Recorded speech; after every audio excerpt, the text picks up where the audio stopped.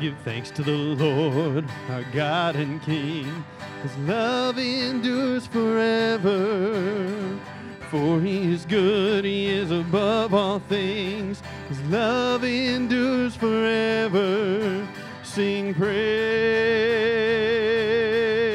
sing praise. With a mighty hand, an outstretched arm, his love endures forever. For the life that's been reborn, his love endures forever. Sing praise, sing praise, sing praise, sing praise. Forever God is faithful.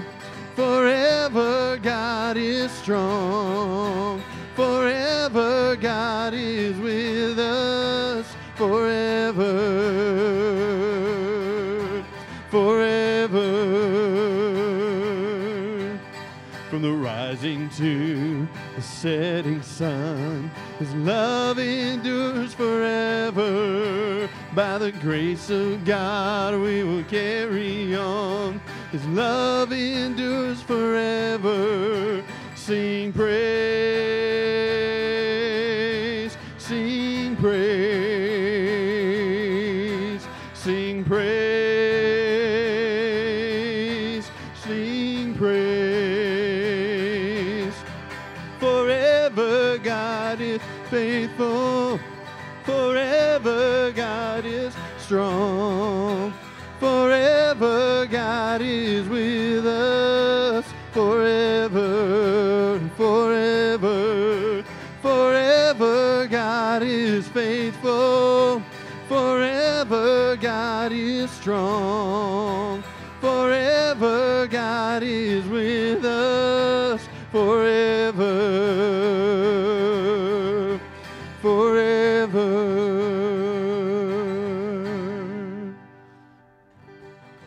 We were having some technical problems up here. I'm not real sure what they were, but that's why we're short a few musicians tonight. Let's sing This I Believe.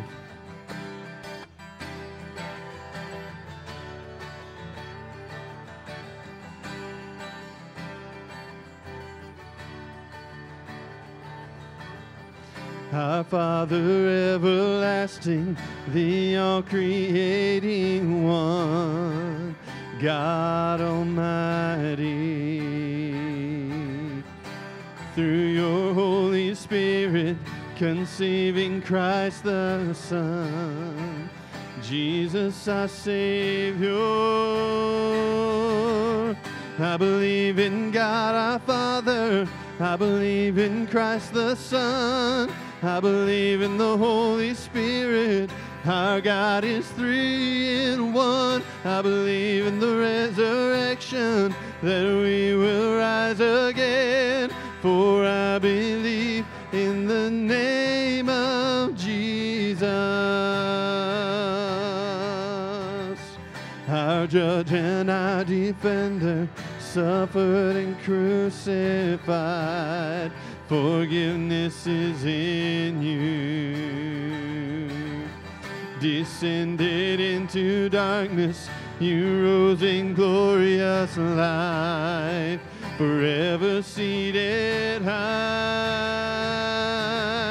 I believe in God our Father, I believe in Christ the Son, I believe in the Holy Spirit. Our God is three in one. I believe in the resurrection, that we will rise again. For I believe in the name of Jesus. I believe in you. I believe you rose again. I believe that Jesus Christ is Lord.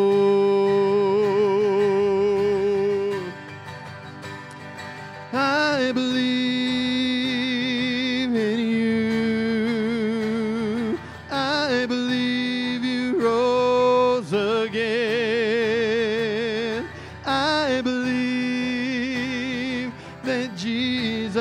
Christ is Lord.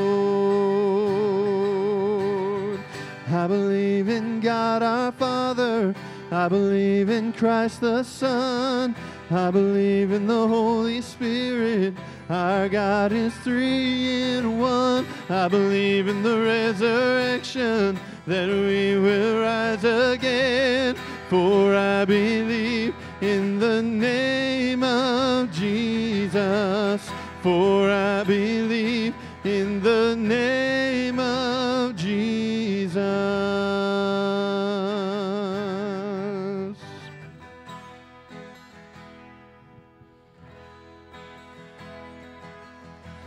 What a friend we have in Jesus.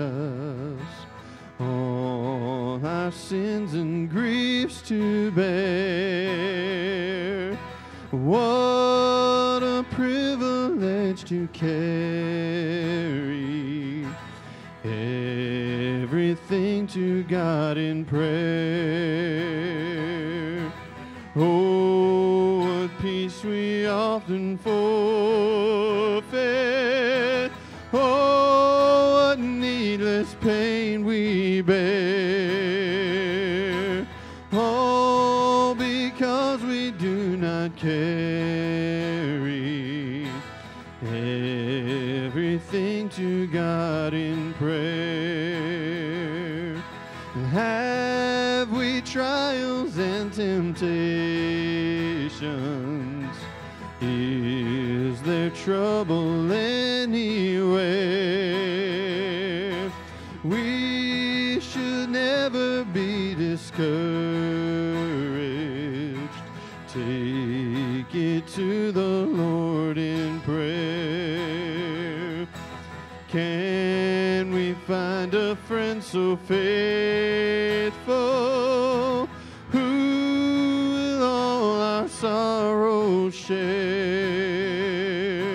Jesus knows our every weakness. Take it to the Lord in prayer.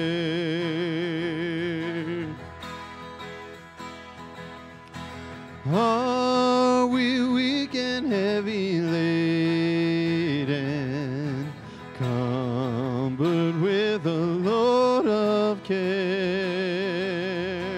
Precious Savior, still our refuge. Take it to the Lord in prayer.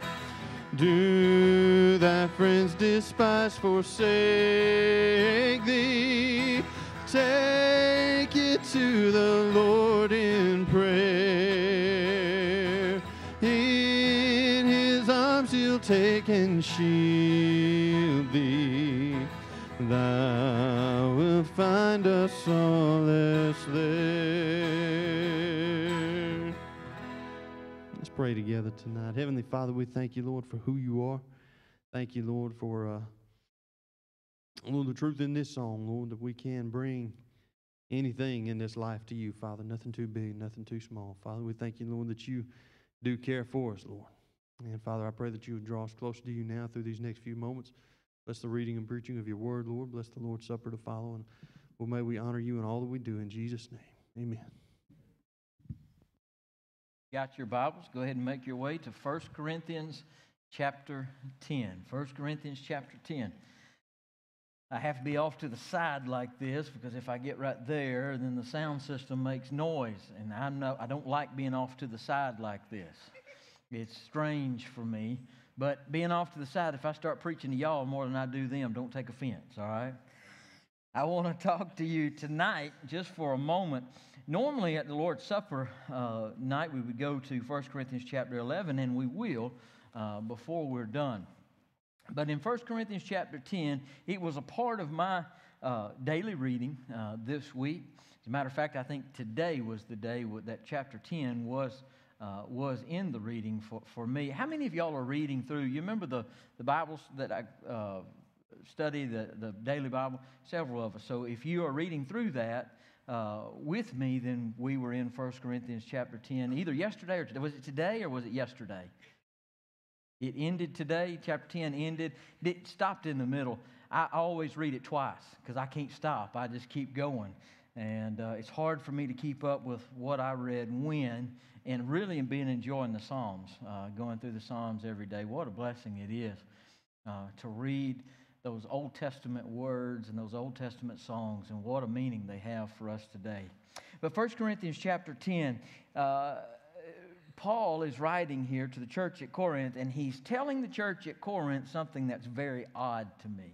The church at Corinth, for the most part, was made up of Gentiles. It was not made up of Jewish believers. For the most part, there were Jewish believers there sprinkled in, because remember, when persecution comes to Jerusalem, they go everywhere. And even before that, there were Jews that were global in that day for the globe that was known, you know. And so there are Jewish people there, but for the most part, they're Gentiles.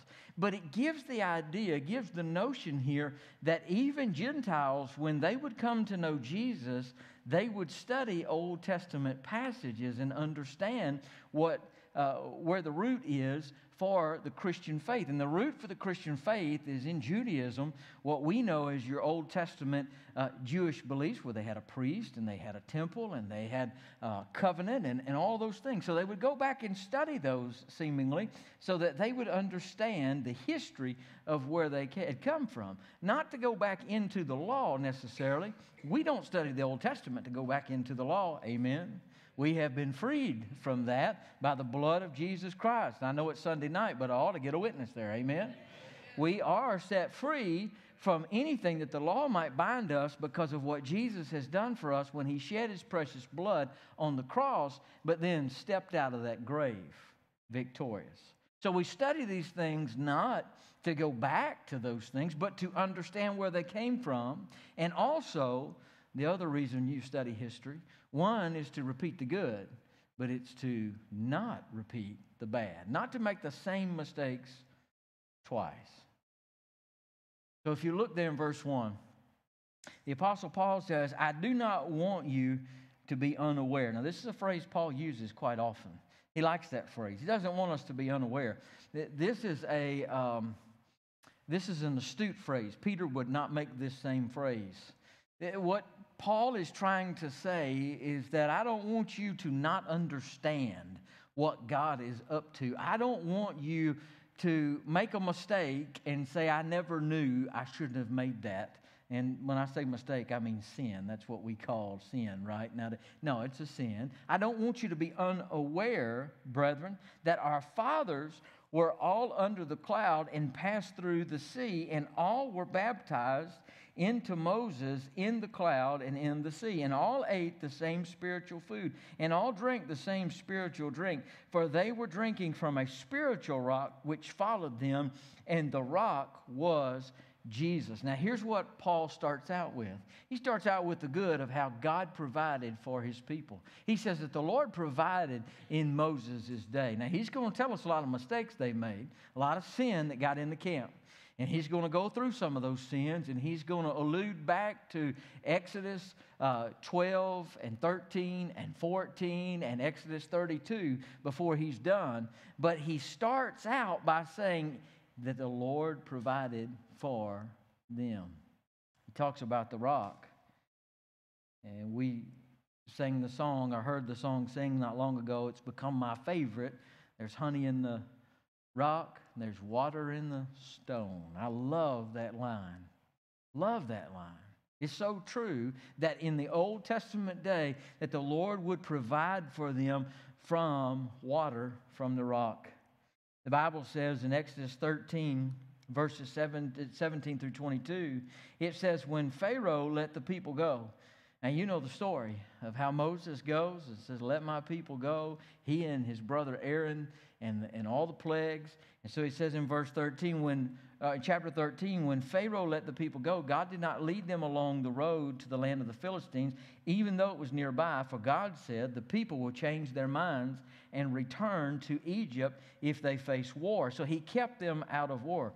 The Lord provides. The Lord provides a way of safety. So he led the people around toward the Red Sea along the road of the wilderness. And the Israelites left the land of Egypt in battle formation. Moses took the bones of Joseph with him because Joseph had made the Israelites swear a solemn oath, saying, God will certainly come to your aid. Then you must take my bones with you from this place. They set out from Succoth and camped in Etham in the edge of the wilderness. The Lord went ahead of them in a pillar of cloud to lead them on their way during the day, and a pillar of fire to give them light at night, so they could travel day or night. The pillar of cloud by day, the pillar of fire by night, never left its place, listen, from in front of the people. That's important. And Paul says that they all were baptized in that cloud. They were all baptized into that lordship baptism, that they would follow the Lord wherever the Lord led. They wouldn't move. They waited for the cloud or for the fire to lead them. Why? Their provision was in the cloud. Their provision was in the fire. Their provision was in the Lord. You know, our provision tonight's in the Lord. Everything we have need of, He wants to share. He owns it all. You know, on a Sunday night, I think Sunday morning's always really busy. Y'all notice that? I've had people tell me down through the years, boy, we love Sunday night. We like Sunday night a lot better than Sunday morning. And I'll tell you why. The reason why is because it's more relaxed. You don't feel like you need to go shake hands with all the new folks, you know, on Sunday morning and trying to do all of that. It's more relaxed. It's calmer. We're not rushed in any shape, form, or fashion. And there's not usually a lot of extra things on Sunday night. We come, we worship, preach, and we pray, and we go home. That's what we do. And it's more relaxed to do that. When you come on Sunday night, though, Sunday morning is full of all the Sunday morning stuff. And it's good, and I'm not knocking Sunday morning. I kind of like Sunday morning, don't y'all? Amen, right?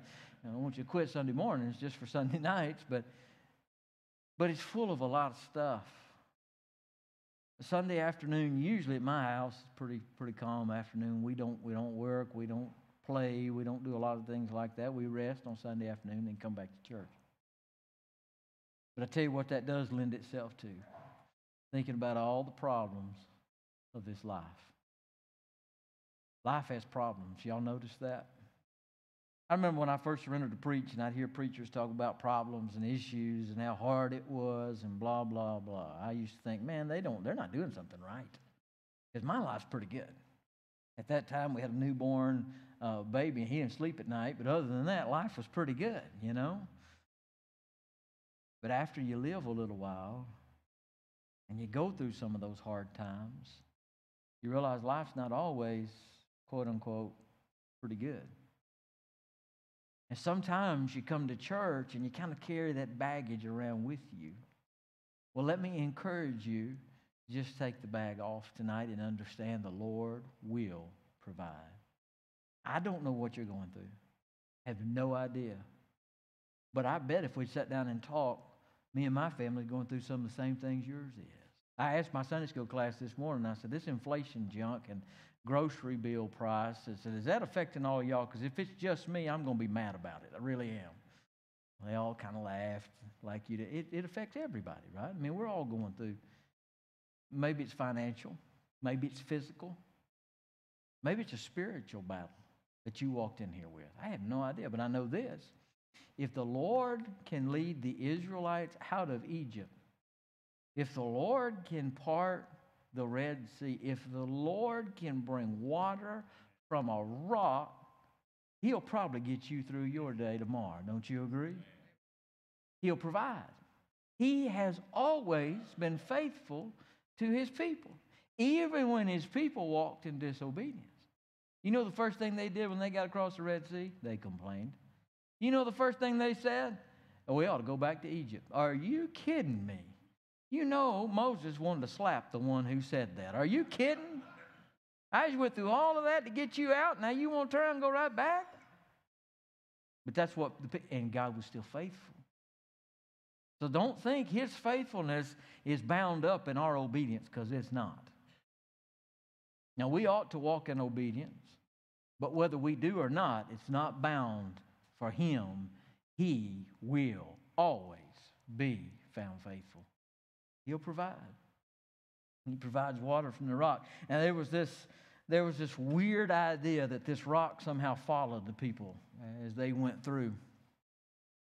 It was said that in that day, the Jewish people would say that this rock would follow them as they walked through the wilderness. Now, the Bible doesn't teach that at all. But here's what the Apostle Paul does say. That rock did follow them. Now, not physically. It's not what he's saying.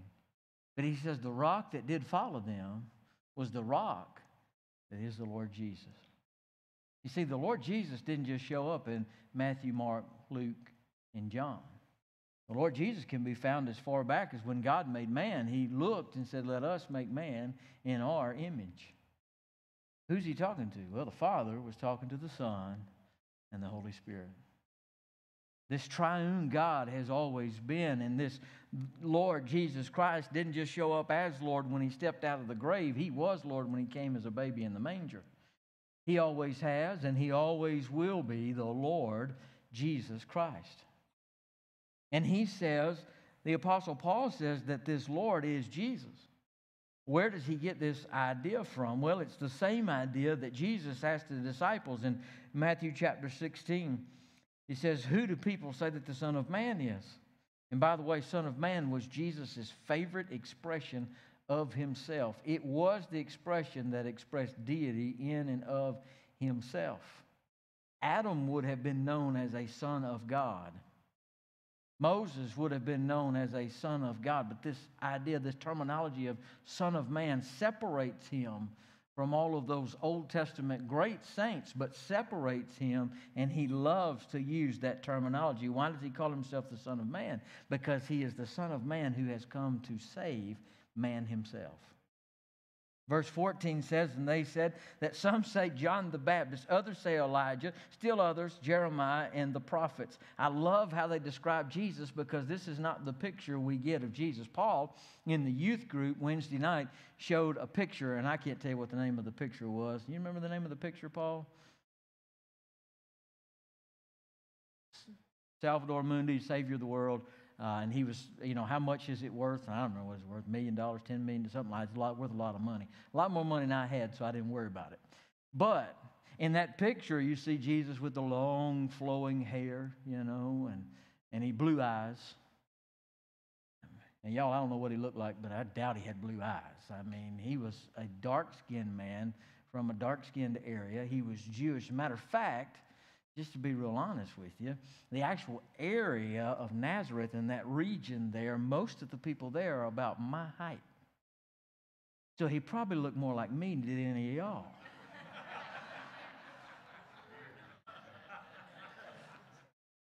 I'm just saying, he probably was a short man. Amen. My kind of guy. I don't know what he looked like, but he didn't look like those pictures we've seen. How do you know? Well, some said he was John the Baptist. Who's John the Baptist? He was this wild, long-haired, long-beard. He ate locusts and wild honey. He came in wearing camel skin, which, by the way, was not normal in that day. He lived out in the desert places.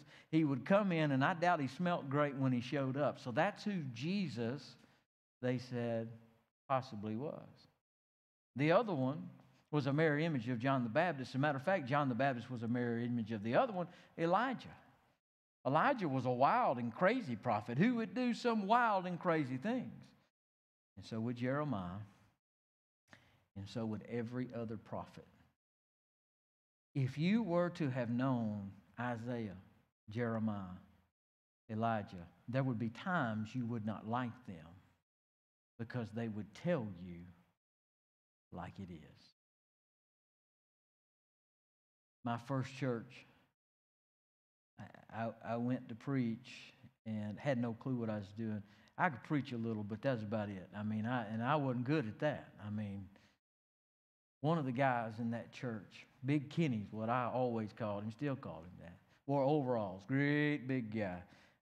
Kenny was probably 6'6", 6'8". He was a big, big man, and he was a farmer.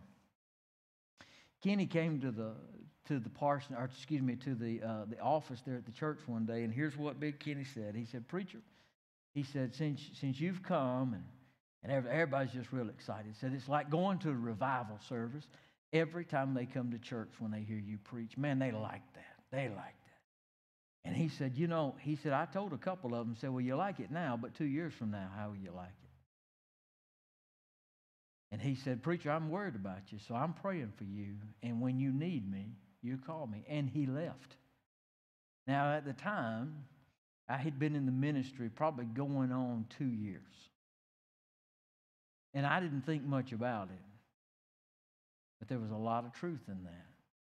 And here's why there's a lot of truth in that. Everybody likes to hear a good sermon. I mean, against sin and all of that. But when you hear that every time you show up, he takes a different group of people to stay with that. That's who Jesus was. That's why every time he gathered up a big crowd, he'd run them off. Every time. He did one of two things with big crowds. Either ran them off or he left them. Some say John the Baptist. Some say Elijah. Some say Jeremiah or one of the other prophets. Jesus asked him, "But who do you say that I am?" And Simon Peter said, "You are the Messiah, the Son of God." And Jesus says, "Simon, son of Jonah, you are blessed." And here's why. Because flesh and blood did not reveal this to you, but my Father who was in heaven. He says, "And I also say that you are Peter, and on this rock I will build my church. And the forces of Hades or the gates of hell will not overpower it." He does not say, "I'm building my church on Peter." If you know much about Peter, thank you, Lord. He says, "I'm building my church on the truth that I am the Messiah, the Son of God." And that's the foundational truth of the church. And by the way, it's still true today. Jesus is Lord. We'll come to this table in a moment, and we'll celebrate that he is Lord. He's still Lord. It doesn't matter what happens around us. He is still Lord. He is still provider, and he is still in charge. Look there in verse 5. The Apostle Paul says that word, nevertheless. It's kind of like that word therefore. If it's there, you need to know why it's nevertheless there. It's there to connect the verses before with the verses that follow. He says that Christ was the rock who followed them, but he said, nevertheless, with most of them, God was not well pleased, for they were laid low in the wilderness. Now these things happen as examples for us so that we would not crave evil things as they also craved. Do not be idolaters, as some of them were. As it is written, the people sat down to eat and drink and stood up to play. Nor let us act immorally as some of them did, and 23,000 of them fell in one day.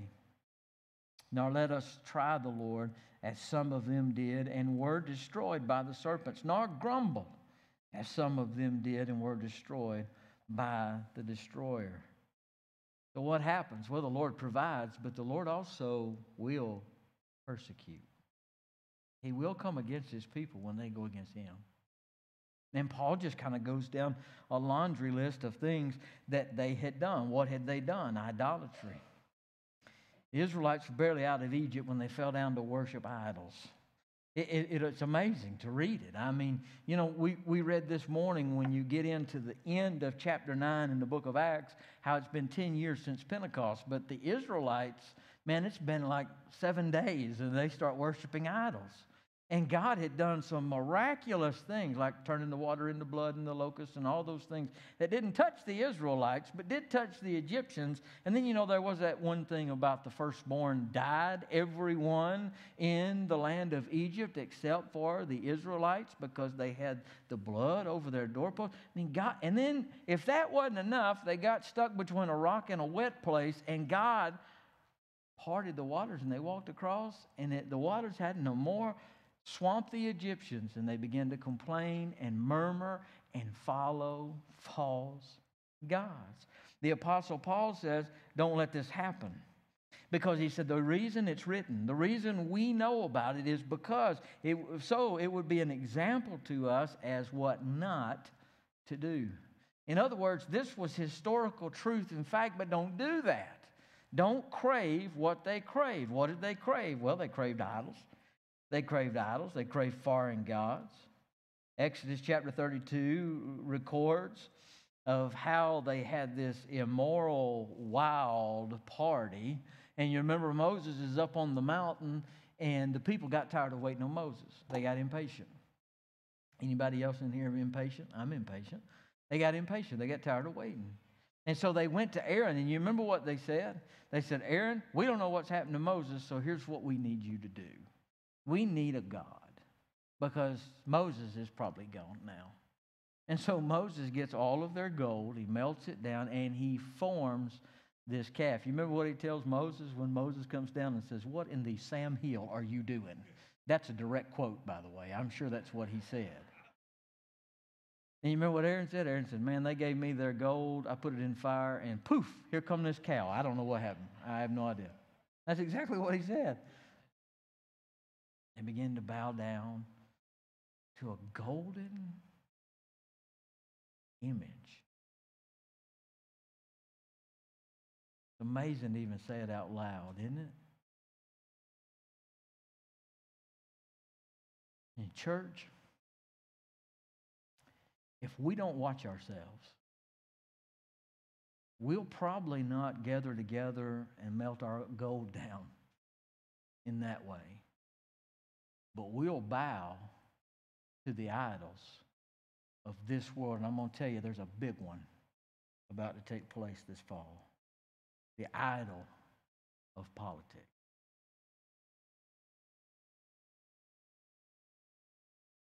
And I don't care if you vote for a Democrat or Republican. That's not what I'm.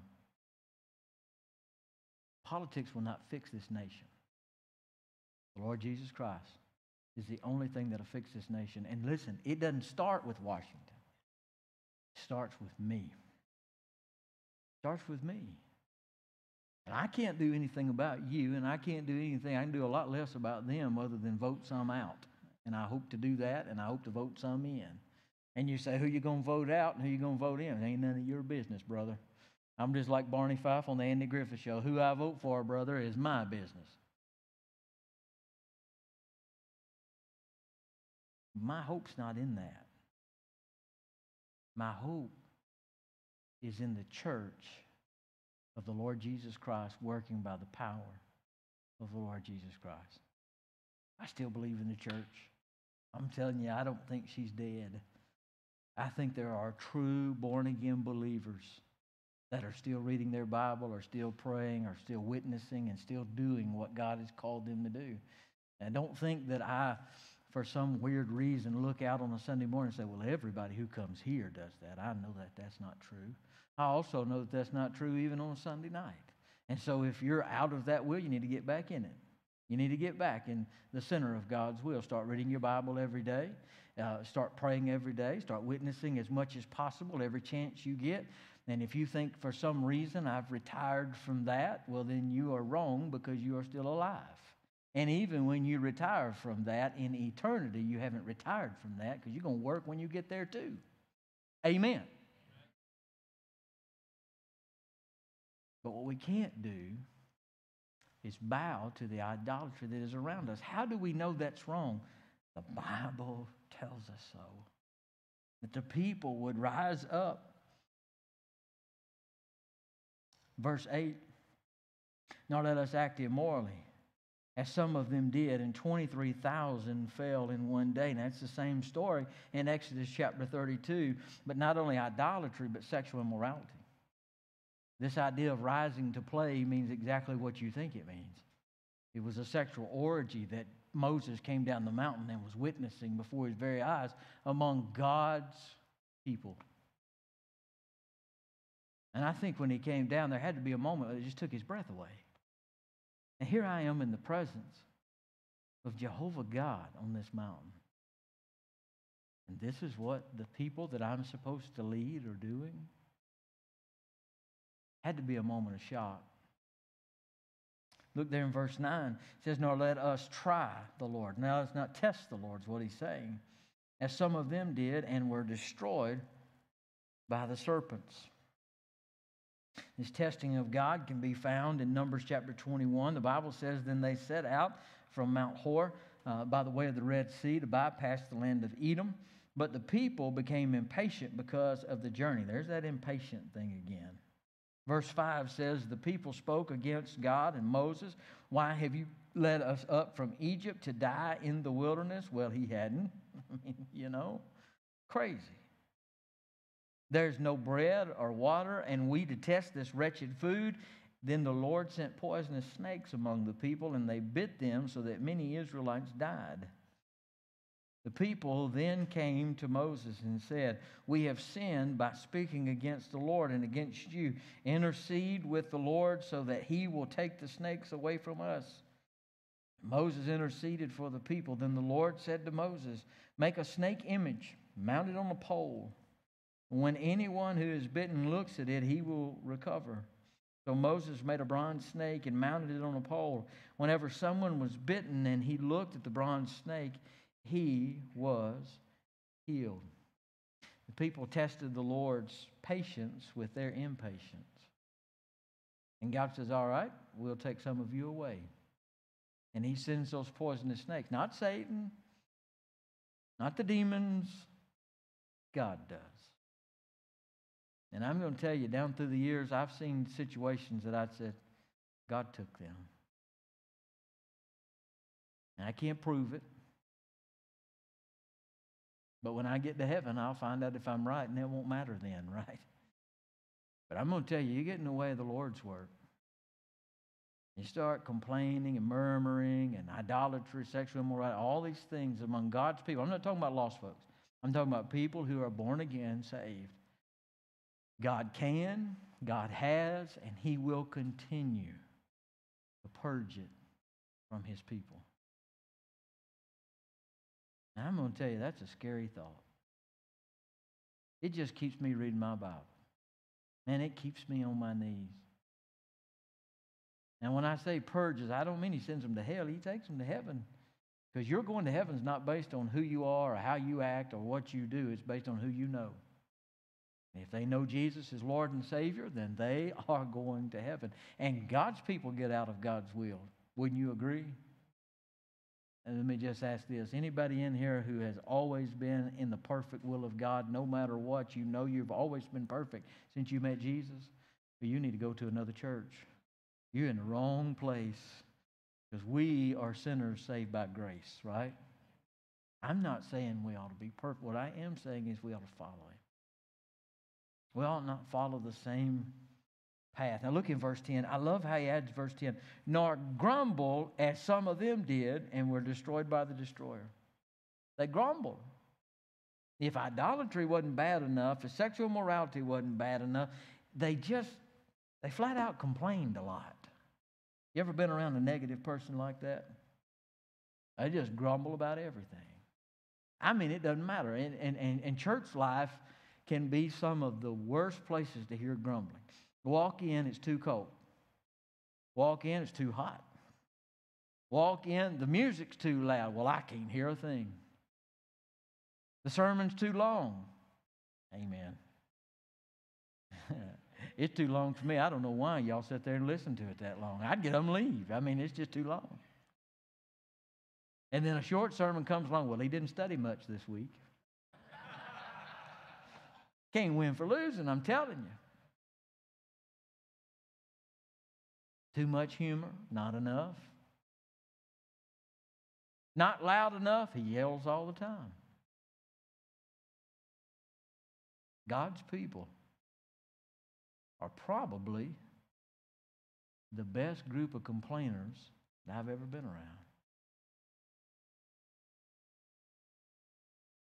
And Paul says, don't do that.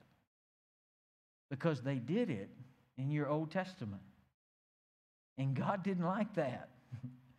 And he didn't like it to the point that he took some of them out.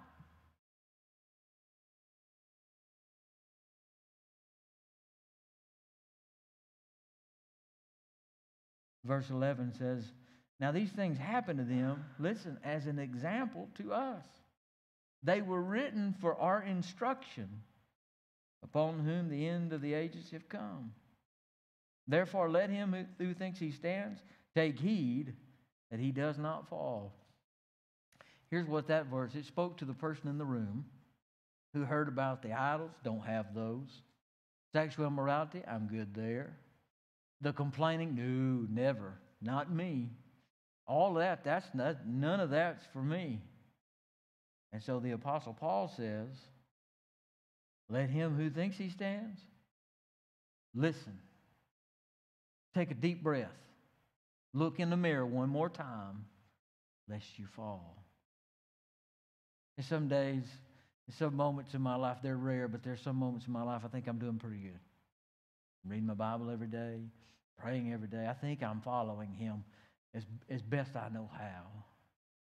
And I'm going to tell you, those days bother me a lot more than those days that I think things are not right.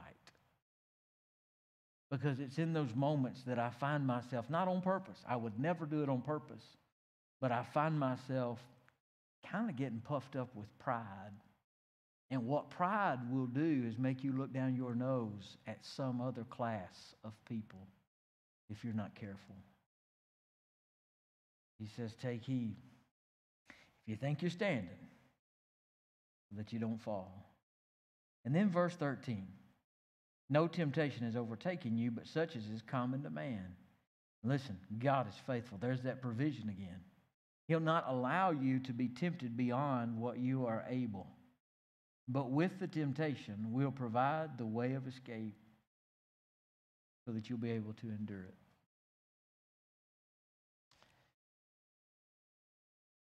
Well, a lot of you are not old enough to remember, but some of you are well old enough to remember.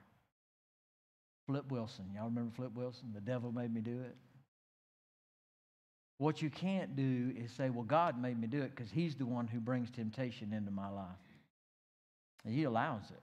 Nothing happens in our lives without him allowing it. What you can't say is that God brought the temptation, and so when I fall, it's his fault. Paul says, no, it's not. Because with every temptation that he allows in our lives, he gives us a way of escape. If you look back, and I'm talking about major sin in our life, not just a little white lie and things like those are bad. I'm talking about the major points, and we can all look back and see major points of sin in our lives. If you look back and if you think hard enough, you'll see God provided a way out. God gave you option B, but you didn't take it. You failed temptation. The Apostle Paul says that the Lord will provide for us a way that is better than what this old flesh tells us to do. The way of escape. A quote-unquote high road, if you will. A place where we can say no to the temptation and yes to Jesus. Not once, not twice, but every single time. So when we are tempted to sin, what should we do? Lord, where is my escape? Where do you want me to bypass this sin? Lord, where do you want me to say no to this idolatry in my life? Where do you want me to say no? How do you want me to say no to this sexual immorality in my life? Lord, I've been complaining and grumbling and mumbling. How do you want me to say no to that in my life? I know it's wrong. Now, how do I stop it? And Paul says there's always a different road. You know, on Sunday, you never know what a week may hold, right? Some weeks are good and great, and you just say, man, it's a great week. Some weeks are just, we got through that week, right? Thank you, Lord, I'm still alive. That's about the best I got this week, you know? I have no idea what you'll go through this week, but I know this, the Lord is our provider. I know this, everything the Israelites did, you don't have to do. But you can choose to live a life that is fully surrendered to the one that we're about to celebrate. But the choice is up to you. Now, I've got even better news than that. This week, if you fall, probably a bad word, isn't it? When you fall, We serve a God who forgives. We serve a God of grace. And I'm going to tell you, if we didn't serve a God of grace, I wouldn't be here tonight with my Bible open. I wouldn't even be allowed to read it, much less preach from it. But thank goodness for Jesus. And we're going to come to the Lord's table in just a moment. We're going to invite everyone to come to the Lord's table who's here. The Bible does not teach, in my opinion, this church's opinion, just members of this church. But what the Bible teaches is all who have been saved by Jesus Christ. There are some qualifications. 1 Corinthians chapter 11, the Apostle Paul says that a man should examine his heart. For qualification number 1, come to the Lord's table, is to be saved, to know Jesus. Do you know that you know that if you died, you'd go to heaven? I'm going to tell you it's important. It's the biggest question you'll ever answer in your life. And I'm so glad when I was 8 years old, I gave my heart to Jesus. I am so thankful for that moment. I've never regretted it. And so if you're in the room tonight and you've never been saved, I want you to know He will save you, and He would save you if you call on His name tonight. Now, you can come forward and make it known, and we hope you would if you do. But you don't have to do that to be saved. You can be saved right where you are. I had a senior adult man who always had a hard time coming up front, and he never wanted to go up front. And he heard me make that statement in a funeral one day, and he walked out the door, and he said, "Brother Doug, today was my day. I trusted Jesus." Praise the Lord. But if you do trust Him, we will give you a chance to make it known. The Bible says, the Lord Jesus said that if you're ashamed of me before men, I'll be ashamed of you before the Father. So it is important to make it known. Secondly, have you been baptized? Been saved, but have you been scripturally baptized? And by scriptural baptism, I mean by immersion in the name of the Father, the Son, and the Holy Spirit. Some don't make a big issue of that, and I understand that they don't, but the Bible does. And it's important. It's important because it's an act of obedience to what Jesus taught. And so have you been baptized? And then after that, you say, well, I've been saved and baptized, I'm good. Maybe. Maybe. Don't tune me out yet. Have you confessed your sin?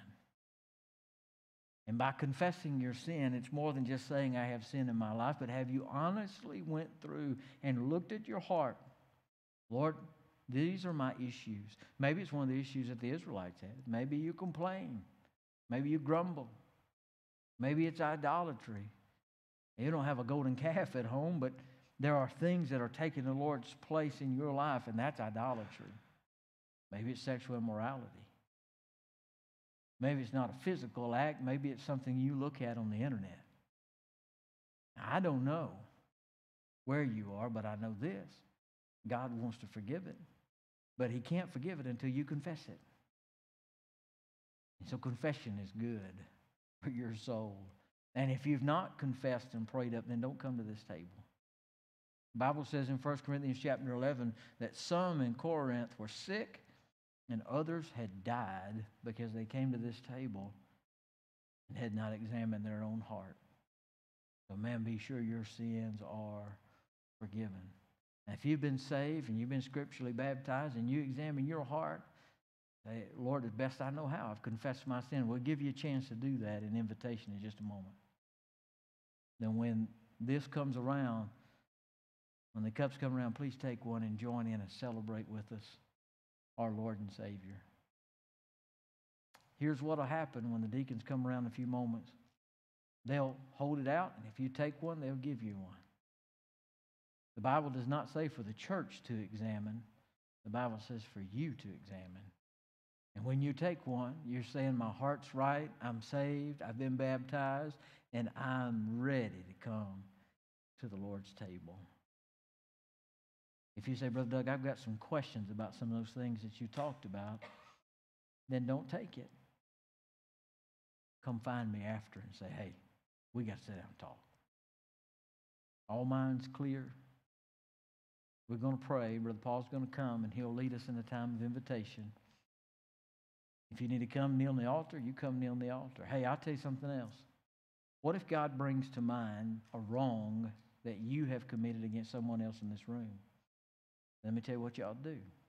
You ought to go to them and make it right. In these moments, don't wait until we're done. You won't do it. Do it now. No time to be obedient to the Lord than right now. I'm going to tell you, a church, if you want to see a church that really sees revival, it's when its members get right with God, with each other. Let's pray. Father, we love you. Lord, we thank you for these moments of truth from your word. Father, as best I know how, I've preached what I feel like you've asked me to preach. But Lord, in these moments, I pray that you'd help us to examine our hearts. Lord, if there's someone here who doesn't know you as Lord and Savior, then Father, I pray they'd come to know you. Maybe even right now, that they would confess to you that they are a sinner and believe for the very first time that you died for their sins and that you rose from the dead. Father, your word says that all who call on your name will be saved. And Lord, if there's someone here tonight calling on your name for the very first time, and Father, I pray that they'd make it known, give them boldness to stand up and stand out and say, I have believed. Father, there may be others who have believed, but they've not been baptized, and you've spoken to their heart. They need to be baptized. Father, I pray that they take the first steps tonight to get baptized and to set up a time to do that. Father, there may be others outside of your will in whatever area of their life. I have no idea. Well, Lord, I just pray that you would draw and move in hearts tonight. Father, this invitation's yours. Use it as you see fit, and it's in the name of Jesus we pray. Amen.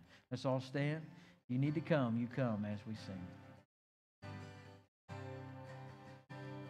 Upon a hill, a perfect Savior, upon that day, the greatest love, the punishment that should have fallen on us, upon him, upon him, upon his head, a crown of thorns, upon his heart, a broken world, the wage of sin, the weight of our transgressions, upon him, upon him. Hey, if you believe it, let's sing it.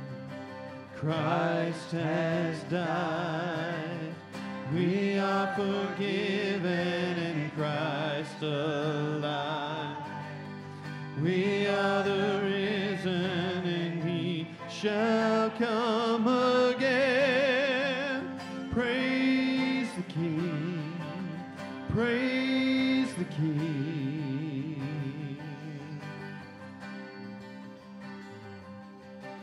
Amen. You may be seated. If our deacons will go ahead and make their way to the front.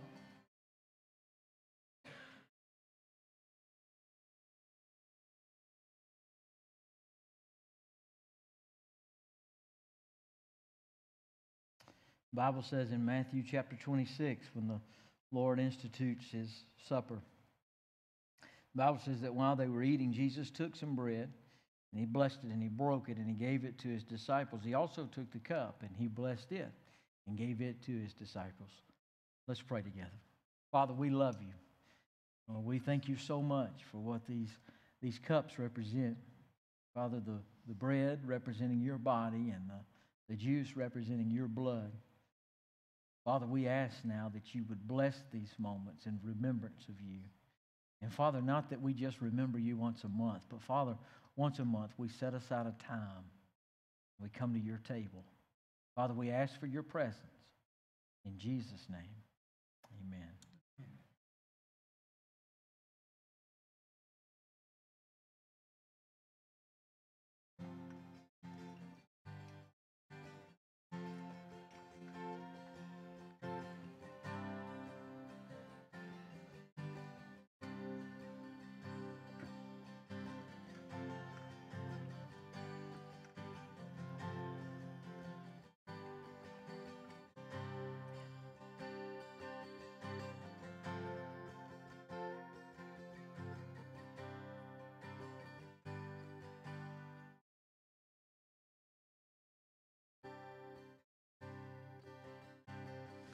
Behold the Lamb who bears our sins away, slain for us. And we remember the promise made that all who come in faith find forgiveness at the cross. So we share in this bread of life, and we drink of his sacrifice as a sign of our bonds of peace around the table of the King. The body of our Savior Jesus Christ, torn for you. Eat and remember the wounds that heal, the death that brings us life, paid the price to make us one. So we share in this bread of life, and we drink of his sacrifice as a sign of our bonds of love around the table of the King.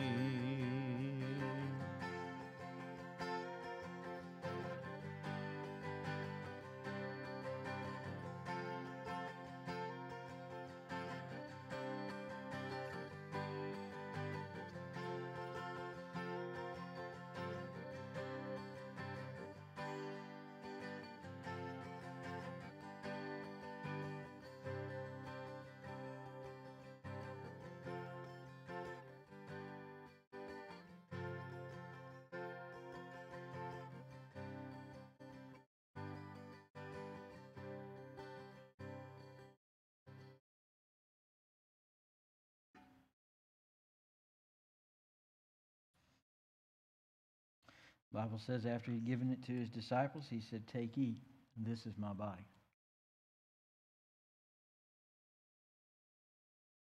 The Bible says he gave the cup out, he'd given thanks, and he said, "Drink from it, all of you."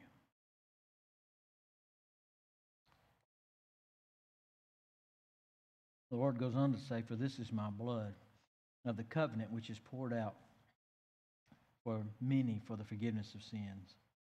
Aren't you glad? Aren't you grateful for his blood? Remember, every time we come in here, I know it's just once a month we celebrate the Lord's Supper, but every time you come, you're celebrating two things. The Lord's Supper, what his body and his blood means, and Easter Sunday, when up from the grave, he arose. Brother Paul, let's all stand with Brother Paul, and he's going to lead us in a song. You know, I always make that little joke at the end. The Bible says that then they went out to the Mount of Olives. Now, I don't plan to go. You could. But after the song is done, you are dismissed. Brother Paul? My chains are gone, I've been set free. My God, my Savior has ransomed me. And like a flood, his mercy reigns. Unending love, amazing grace. My chains are gone, I've been set free. My God, my Savior has ransomed me. And like a flood, his mercy reigns. Unending love, amazing grace.